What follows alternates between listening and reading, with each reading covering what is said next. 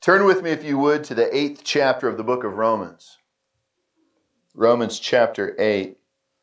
This morning, God being our helper, I would like to talk about principalities and powers.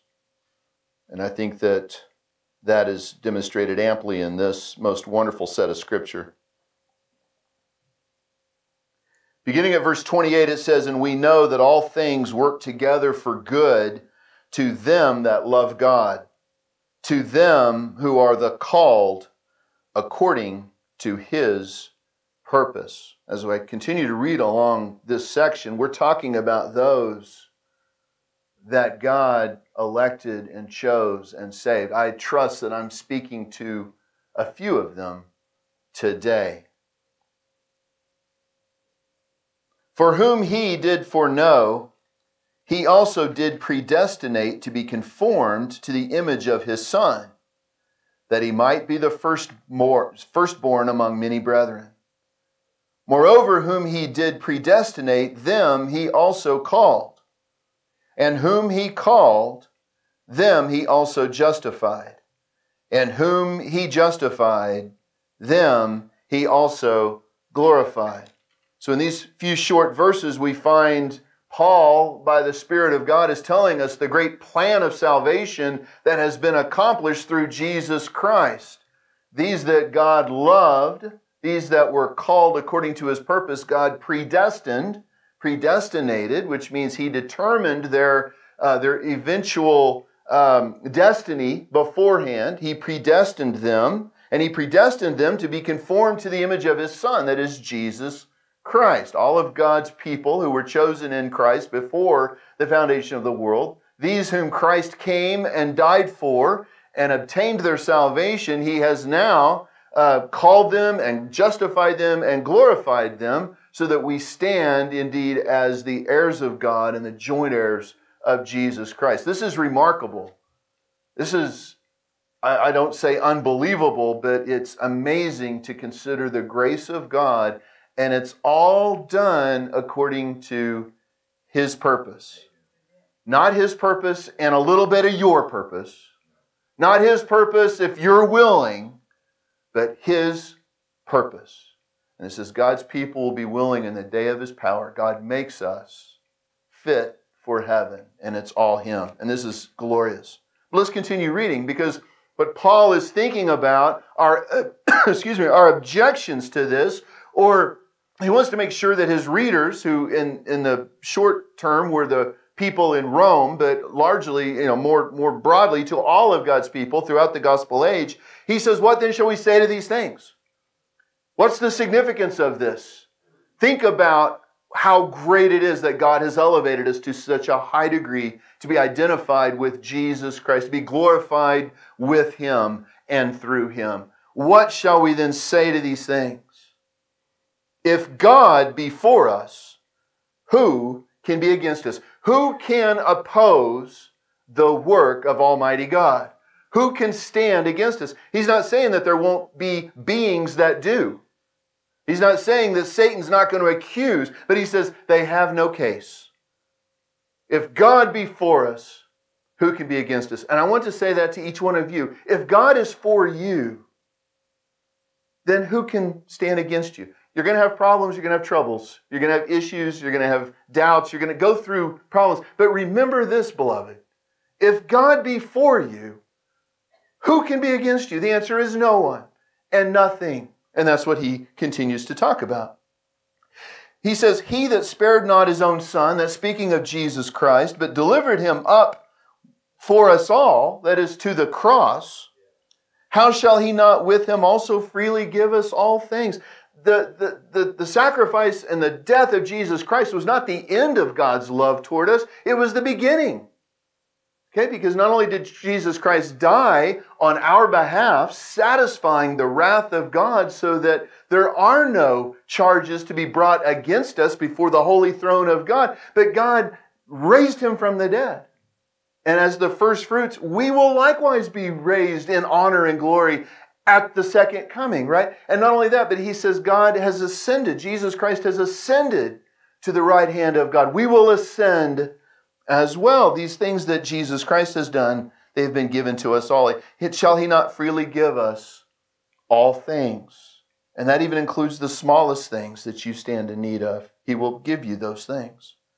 Who shall lay anything to the charge of God's elect? It is God that justifieth. I think that the Apostle Paul, as he's reading through this one, obviously as he's thinking of who is it that might make a claim against any of God's elect, that is his chosen ones, these same ones that were loved, these same ones that were predestined, these same ones that were called, these same ones that were justified, these same ones that have been glorified, these same ones that have been elevated to be with Christ. He says, who's going to lay a charge against them? Now, that's not to say there won't be accusations by Satan and others, okay? But who can make such a charge stick? He says, no one. It is God himself that justifies. You need to understand the grace of God that is being displayed here. It's amazing. We sing about amazing grace, but I don't think we really understand how amazing it is, the grace of God that has been given to all of God's elect. Who is he that condemneth? It is Christ that died, yea, rather that is risen again, who is even at the right hand of God, who also maketh intercession for us. Should there be a charge made against you, Jesus Christ himself, as our great advocate, stands ready to say, no, with my own blood I have paid for this. It reminds me of a similar scene that we see in the book of Zechariah, where Joshua the high priest is standing there in filthy clothes, and Satan is accusing him, and God stands forth and says, let him alone, because I have chosen Jerusalem. I have chosen him. That's the basis for our salvation. That's the basis for our justification, because it is God that justifies. It is Jesus Christ who not only died, but raised again and has been set in heavenly places and stands for us. This is important background to what we're going to talk about. But don't you agree that this is glorious? Amen. And this is true. Okay? It might not be believed in the world. And the world might put an asterisk against that and say, yeah, all of this is good, but you've got to do your part. No, God does his part. And this is his part, saving you. And now we rejoice in him. There is something for you to do, but it's not to gain heaven. Jesus Christ is the one who puts us into heaven. Okay? Who shall separate us from the love of Christ? That's the other question that we have. Jesus Christ has done all of this. Is there any way that we can fall short? No, of course not. Nothing can separate us from the love of Christ. And Paul begins to enumerate some things that may make us sometimes feel like we have been separated from the love of Christ. Have you ever felt that way? Like, where is God? Am I even one of his? We all go through that experience. But notice what he's saying. Shall tribulation, right? Shall tribulation or distress or persecution or famine or nakedness or peril or sword, shall any of these things separate us from the power of Christ and the love of Jesus Christ toward his children? No. He says, no, as it is written, for thy sake we are killed all the day long. We are accounted as sheep for the slaughter. Nay, in all these things we are more than conquerors through him that loved us. Now, the Christian life is not one of defeat. It's one of victory. But it's not a victorious life that the world would count victorious. We go through problems. We go through sorrows. It's as if we were sheep being led to the slaughter. But what you ought to understand from a spiritual perspective, we are more than conquerors. Because our conquering King, the Lord Jesus Christ, our captain of our salvation, goes before us and guides us and protects us. And we will never, ever be separated from his love. And these are the verses that I want you to consider also. For I am persuaded, this is something that Paul believed, I am persuaded that neither death, nor life, nor angels, nor principalities, nor powers, nor things present, nor things to come, nor height, nor depth, nor any other creature shall be able to separate us from the love of God, which is in Christ Jesus our Lord. Nothing can separate us. And notice he says life or death or principalities or powers, right? Things present, things to come, the future, the past, the present, things that happen, depth, height, any other creature, nothing can thwart God's plan of salvation. Nothing can thwart your salvation that God has given you in Christ Jesus. And if you're a believer, that's not the cause of your eternal salvation, but it is the evidence of it. Okay? That's what he's telling us. So I said all of that to say this, to quote our beloved brother, Joe Hayes. He said, I said all of that to say this. Among all the things that Paul is saying here, he identifies principalities and powers. And you might kind of wonder, what are those things? I'm here to tell you the Bible explains it to us, and that's what I would like to talk to you about. Okay? Because the Bible makes it clear that there are spiritual beings, there are spiritual rulers, there is a spiritual realm, and this is not information that's just of interest to us. It's fundamental that we understand this. Okay? Angels, okay? Beings, Elohim, as they're called in the Hebrew. Let's go to Ephesians chapter 3. There's another location where Paul, in passing, makes reference to this. God has elevated Jesus Christ above every name. Jesus Christ is Lord of all in heaven and all in earth. All power has been given to Jesus Christ. We need to understand how great our Savior is. In Ephesians chapter 3, the Apostle Paul is talking about the mystery of Christ that is revealed to us through the gospel.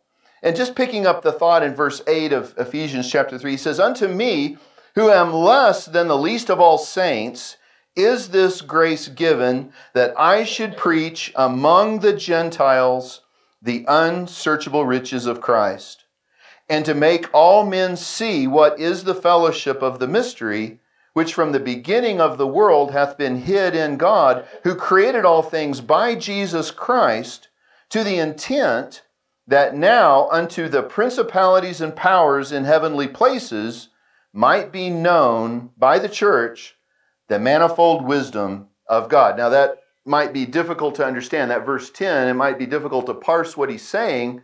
It's correct. What he's saying is that God is showing favor to the church, which is the assembly of God. And I think in this sense, he's not talking about a local body of believers, but the church universal, all of God's elect, the same people we were talking about in Romans 8, okay? God is showing His wisdom by His dealings with us, by His salvation, by His glorious grace to the principalities and powers in heavenly places. God is demonstrating to the angels His glory. Your life matters. Your life is on display. Okay?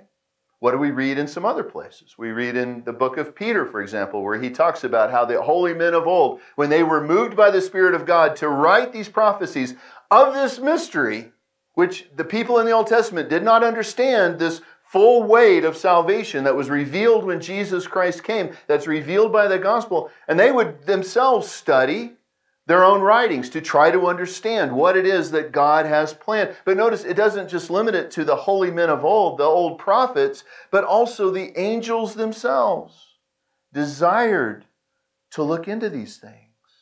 Isn't that interesting?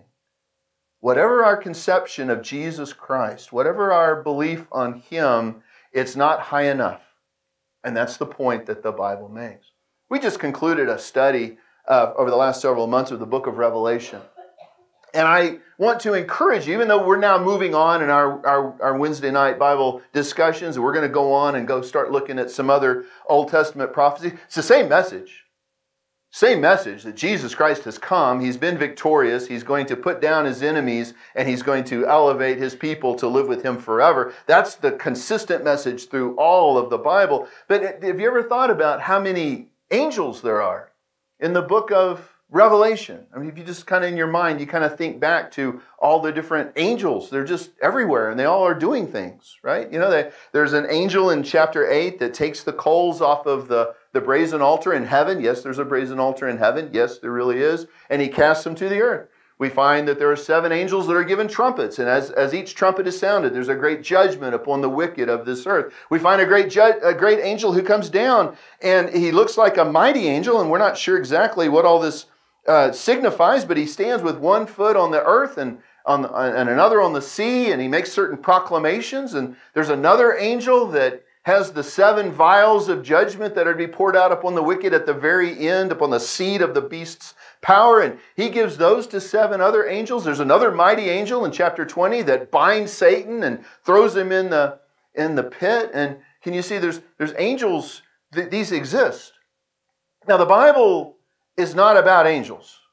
And the Bible comes with it a great warning that we do not think about them too much. We certainly do not worship them. Okay? And I want to make that clear. But all Scripture is given by the inspiration of God. All of it. Okay? Paul said, I was not negligent to teach unto you or deliver unto you the whole counsel of God. And if there's something in the Bible, we need to study it, we need to understand it, and we need to believe it. And that's one of the things that we see. The book of Hebrews tells us that angels are ministering spirits sent, right, to minister unto those who are the heirs of salvation. In another place he says, do you not know that ye shall judge angels? So this is a class of beings that exist. And here, what Paul is saying in Ephesians chapter 3 is that by the way, just so you'll know, God is teaching or showing to these principalities and powers His manifold wisdom through His dealing with these little ones. These little ones, right, who fell. The Bible tells us about a great adversary. His name is Satan. If you study the Scriptures carefully, it appears to me that he was once a great mighty angel. He was a class, I don't know if he was an archangel, I don't know if he was a seraphim or a cherubim or whatever, we don't know about that. We do know that from the very beginning we find him, though, as the accuser of the brethren. If the Isaiah 28 and Ezekiel 14 and other places are talking about Satan, which I believe that they are, then he clearly fell from a place of great honor and glory. And part of that might have been pride.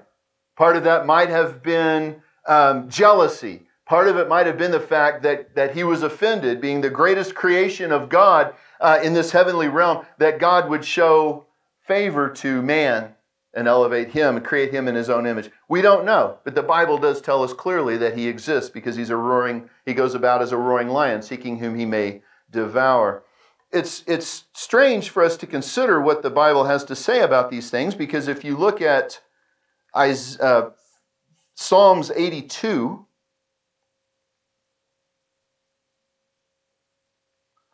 Psalms 82 is a psalm of Asaph. The first verse is very peculiar. Psalm 82:1 says, God standeth in the congregation of the mighty. He judgeth among the gods. Among the gods. God standeth in the congregation of the mighty. He judgeth among the gods. Now, this is a very interesting thing, because if you look at the Hebrew, obviously we have the King James translation in English, and we don't need to go beyond that, but I do want you to see that in the Hebrew, the word God, big G, God, and the word gods, little g, gods, are both the same word in the Hebrew. That same word is Elohim. Okay? Elohim. And Elohim is a word that basically means a ruler, someone with authority and power in the spiritual realm. Now, let me be very clear that the Bible is very, very clear in the Scriptures that most of the time the word Elohim refers to the God of gods, the Creator God. And He and only He is to be worshipped. But here and other places it shows that there are spiritual beings, some of whom wish to be worshipped. You see the significance of this? You see where this is going? Okay, like Satan and others. Elohim is a broad term that can mean a ruler. It can mean, in the New Testament, it can mean a principality or power, because that's who Paul is talking about. What this shows us is that God is the ruler, not just over the earth, but also in heaven. And there is a divine council, as it were. There are beings, some are good, some are bad, but these are these which deal with the affairs of this world. You might look around and say, why is the world so crazy? Well, part of it is the sin of man. Part of it is the fall of man. There's no doubt, but there's more to it than that. There are wicked, evil powers that are seeking to thwart the will of God and the purposes of God. And there are good powers, there are good Elohim, as the scriptures teach us, that oppose that do God's will. There is, in other words, spiritual warfare going on. And isn't that what Paul says in, is it Ephesians chapter 6? Is it in Ephesians chapter 6?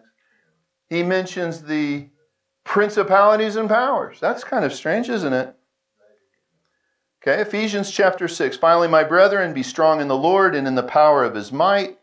Put on the whole armor of God, that ye may be able to stand against the wiles of the devil. For we wrestle not against flesh and blood, but against principalities, against powers, against the rulers of the darkness of this world, against spiritual wickedness in high places. Now, these are beings that you leave alone.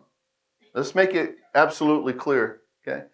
I'm not teaching doctrines of angels. One of the problems, especially the Colossian church had, was they would actually worship angels. Where do you think all these gods in the Old Testament came from? Baal and Moloch and Ashtaroth. These are real beings. Dagon. I know they set them up as idols. There were manifestations of them in the form of rock and stone and wood and so on. But these beings behind them were real. And God is the Lord of them all. He has conquered them. Okay? You need to understand that. But that doesn't mean that they're not still up to mischief. And that's what the Bible teaches us. Now, you might say, well, Randy, this is kind of weird. When I look at Psalm 82, God standeth in the assembly of the Elohim. He stands in the assembly of the angels. But the Bible tells us plainly that that's exactly what happens. I made an allusion earlier to the book of Job. Y'all remember the book of Job? Okay. First, the oldest book in the Bible. What do we read about going on in the book of Job at the very beginning of this book? Verse 6. Now there was a day when the sons of God, the Elohim, the sons of El, the Ben Elohim, came to present themselves before the Lord, and Satan came also among them.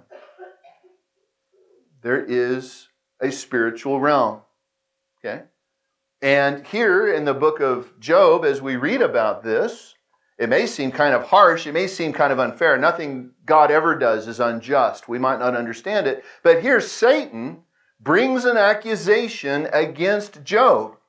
That, in essence, what Satan says is, here's a man that, yeah, sure, he serves you, but he only serves you because of all of the blessings that you've given us. The wager, the charge that Satan makes is, if you take everything from Job, he will curse you. He will curse you to your face. That's what he's saying to God. And of course, you know that Satan lost that wager. Because Job, all the things that he went through, and he did go through some very great, horrible time. You know, he lost his children and he lost all of his possessions. He was afflicted. It wasn't over just like that. It was a long time. It was very difficult. Job did become self-righteous. He did get to the point where he felt like God owed him an explanation, but that's not the same as him denying God and cursing him. In fact, he tells his wife, you sound like a foolish woman. I'm not going to curse God. Right? I don't understand what he's doing. In chapter 9, he says, I know there's a way that man can be just before God, but I can't see it. He could see it by faith. He could understand that God was going to have to send down someone to bridge this gap. And that's what the revelation of Jesus Christ is, that he's the one, he's the days man who stands between God and man and links us together and makes us right with God. Job understood that. But notice, don't pass by the clear teaching that there's a council of angels. Some are on the right hand and some are on the left, and God rules over them, just as he says. Isn't that interesting? Isn't that interesting? And the reason this is significant is that, once again, there are fellow servants. They worship God. In the book of Revelation, John falls down to worship one. He says, get up. Don't worship me. Worship God. Okay? Right? You don't pray to them. You don't get involved with them. You don't talk to them. You don't seek them out. You seek God. But you do need to know that they exist. Okay? And that's part of the spiritual warfare. And there are some that are wicked, and they stand opposed to God. And when you look out at the world and all the craziness, no one can solve it. We can't just, it's not just a question of, well, if we'll just elect the right ruler, the right earthly ruler, okay, we can solve all this. That's nonsense. If anything ought to teach you, if you read the Bible and you read and you pay attention to your experience and you live long enough and you think about this, you ought to understand this is a spiritual battle. This whole world is consumed with spiritual wickedness, and there's all sorts of fighting going on. But there's someone coming. That's the promise of the gospel. There's someone coming who's going to fix it, and that is the Lord Jesus Christ. And until He comes, He will give us the grace to do our job. It's not your job to go fix what's going on in the Middle East. It's not your job to go fix what's going on in Washington. But it is your job to remain faithful follower of Jesus Christ and to encourage others to be light in this world. That's more than enough to keep you occupied. Okay? So don't let the world get you all mixed up, because that's what they want you to do. Trust God and follow Him. But understand that God is the one who rules both the councils of heaven and on earth. And if you don't understand what's going on right now, that's why He gave you faith. Okay? Just trust Him and follow Him. Now there's a couple of other points that I'd like to make. In 1 Kings 22, I find a very interesting event that is recorded for us in the days of Ahab. And there's a prophet named Micaiah. Now, I've always enjoyed this, although it's troubling to me to a degree. This is at the days of a man named Ahab, and he was a very wicked man. He was a king of Israel. He was the worst ruler, the worst king that Ahab ever had.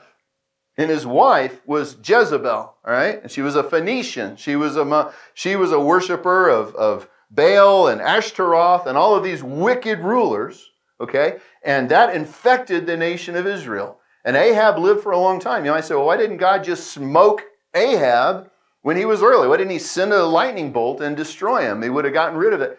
And the answer to that is because there's no end to the wickedness in this world, okay? Because our enemies are immortal, okay? These principalities and power in spiritually heavenly high places, they keep going until God tosses them in the lake of fire.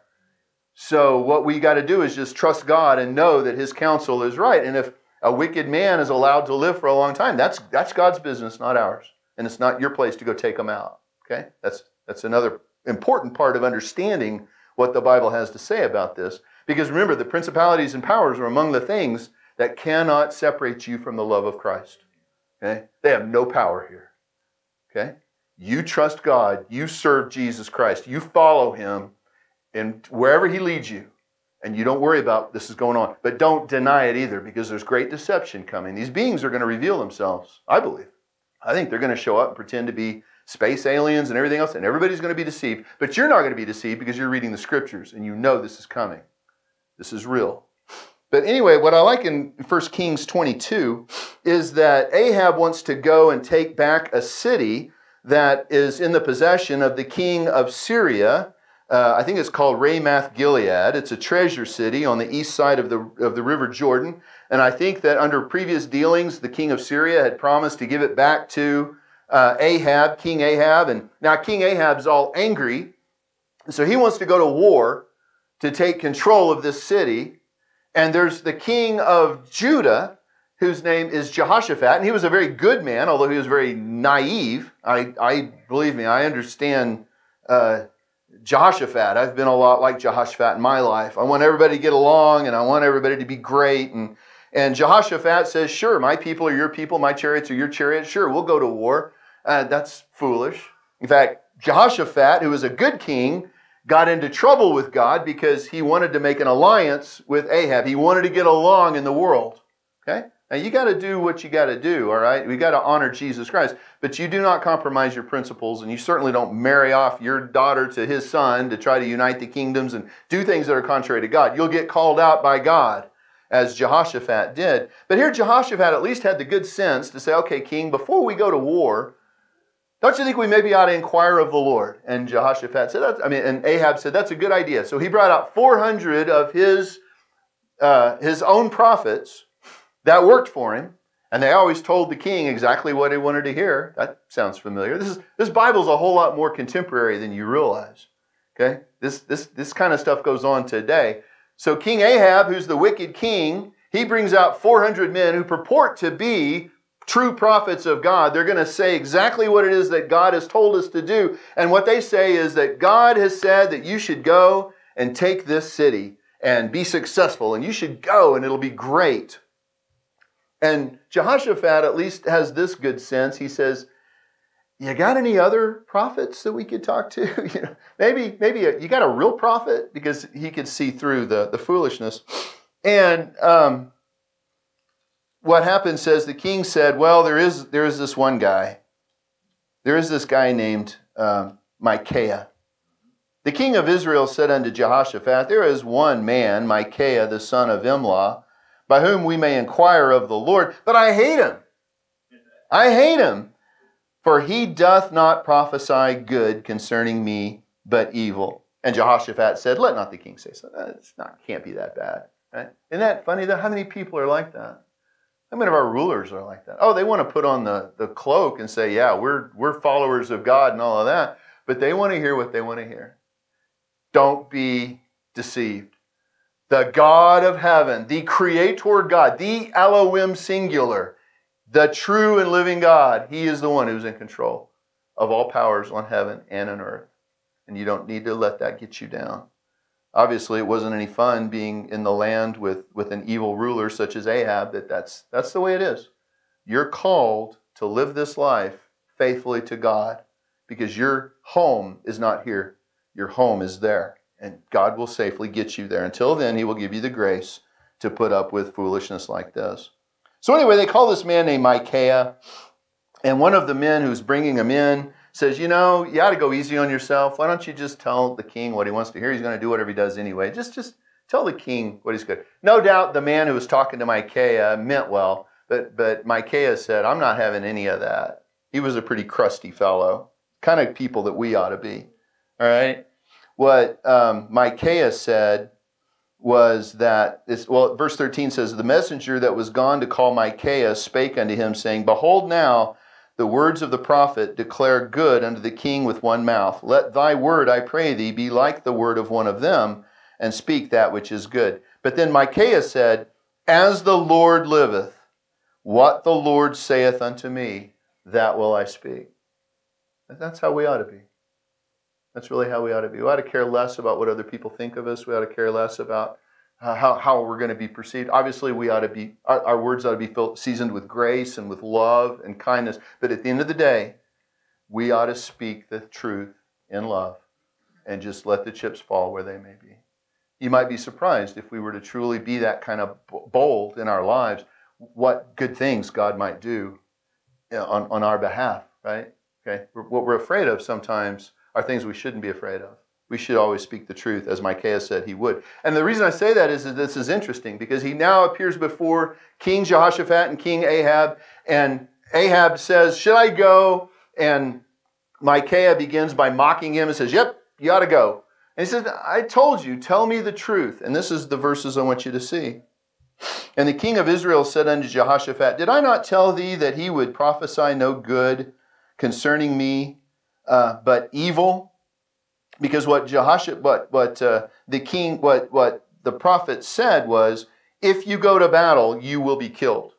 Okay, I saw all of Israel scattered. That's the prophecy, and that's, by the way, that's the truth. What's going to happen? Ahab's about to go and die. God has decreed it. It's going to happen. He's going to die in battle because of all of his wickedness. And Micaiah says, yeah, you go, king, and you're going to die. You're not coming back. But then Micaiah says this curious thing. And remember, Micaiah said, I'm only going to speak the things that God told us to say. And he said unto me, verse 19, hear thou therefore the word of the Lord. This is the prophet Micaiah speaking. I saw the Lord sitting on his throne, and all the host of heaven standing by him on his right hand and on his left.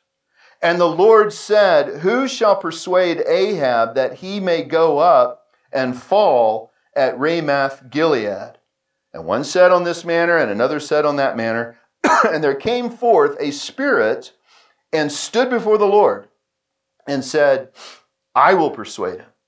And the Lord said unto him, wherewith, or how? And he said, I will go forth, and I will be a lying spirit in the mouth of all his prophets. And he, that is the Lord, said, thou shalt persuade him and prevail also. Go forth and do so. Now you might take the position that, well, this is just a metaphor. This is just Micaiah just saying stuff. No, that's not true at all. This really happened. Micaiah said, I'm only going to speak the things that God had me say. And what we see in this vision is God here is standing before all of the Elohim, all of the principalities and powers. And he actually proposes, who will go forth and cause Ahab to go to his death and an evil spirit? Now, I might give you a little bit of pause, and I'm not saying it's necessarily this way now. This is the Old Testament, but I do want you to see that this is what the Bible tells us. God is the ruler over all. He's not the author of sin, but he uses even wicked men sometimes to carry out his purposes. That's what he told the prophet Habakkuk, right? I'm going to use the Chaldeans, I'm going to use the Babylonians to punish my people, and then I'm going to bring in the Persians to punish them. God is the one who's in control. Okay? And you need to realize that. And these principalities and powers have power in this world. And of course, you know the story. That was Micaiah's point. He said, look, all your prophets, these 400 prophets over here, have been infected by a lying spirit to make you go to your death. And Ahab is just filled with rage. And he says, go put him in prison and afflict him. And when I get back, we're going to deal with you. I'm going to, the implication is we're going to have a barbecue and you're the main course. I'm going to kill you when I get back. And Micaiah says, King, if you come back at all, I've not spoken of the Lord, but you're not coming back, okay? This is the power of God. And you know the story, Ahab was at least cautious enough that he disguised himself as a normal infantryman, and he had Jehoshaphat, this gullible oaf of a guy, to dress up and pretend to be him. And we know they went out to battle, and they were all standing around, and a man at a venture fires an arrow. Just one of the guys out of frustration, he just fires an arrow into the air, and it hits Ahab. And Ahab dies. Okay? That's the story. Okay? And this is who we're dealing with. This is the same presentation that we have of God, both in the Old Testament and the New. He is the Lord of heaven and of earth. He has subjected all of these powers. Okay? And he has subjected us. Okay? And we ought to be willing followers of him. There's a whole lot more places, obviously, that we could go to, but there's one more place that I want to go to, and that is in Colossians chapter 2. Okay, Colossians chapter 2. Again, speaking of the great, mighty power of Jesus Christ.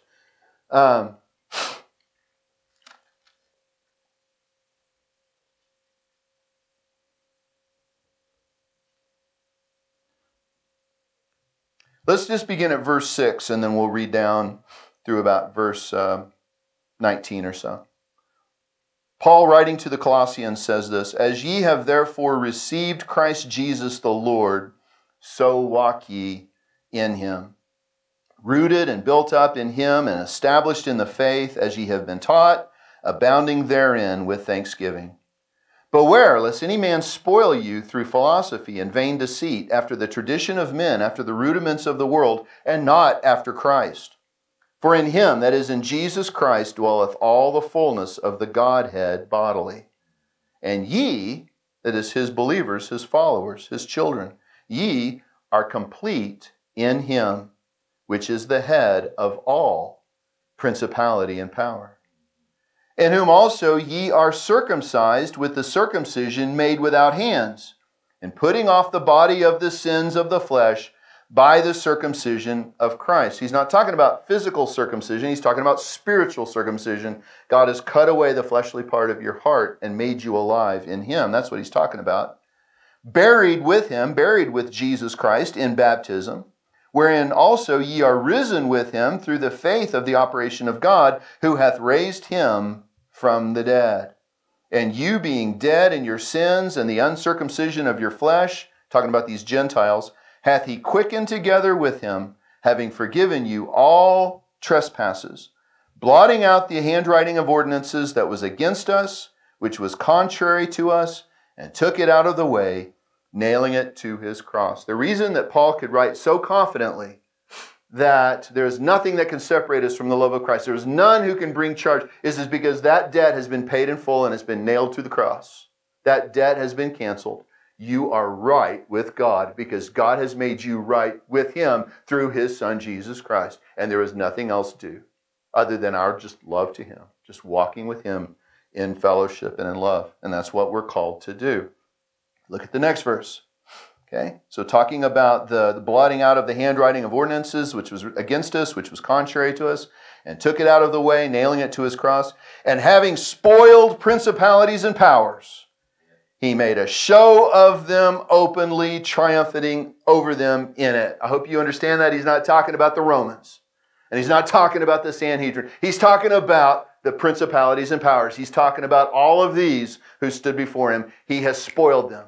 He has taken control. He is the Lord of all. All authority is given him. All power is given him in heaven and in earth. Let no man therefore judge you in meat or in drink or in respect of an holy day or of a new moon or the Sabbath days, which are a shadow of things to come, but the body is of Christ. 2 more verses. Let no man beguile you of your reward in a voluntary humility and worshiping of angels, including intruding into those things which he hath not seen, vainly puffed up by his fleshly mind, and not holding the head, from which all the body by joints and bands, having nourishment ministered and knit together, increase with the increase of God. What he's saying is that just like today, just like in these days, there are people today, you may not be aware of them, but you're going to be, that are going to say that the Elohim in the Bible were a bunch of space aliens who visited us years ago, an uplifted man, and they're coming back. Okay? What they fail to see is that that is true in part. There have been angels that have sinned, no question, that's true. Jude tells us that. But the Elohim singular, the Creator God, is the one who created this world. And anything contrary to that is a lie. And so we need to understand that the Scriptures are teaching us that Jesus Christ has subjected them all. He's the one we serve. He's the one we worship. He is the one who has taken control of all of these others. And someday, he is going to come and bring judgment upon them and usher in that eternal day, new heavens and the new earth wherein dwelleth righteousness. I thank you for your kind attention. There's many more things that could be said. Perhaps they will be in the future. But I hope that you will consider these things because they are in the Word of God. God bless you.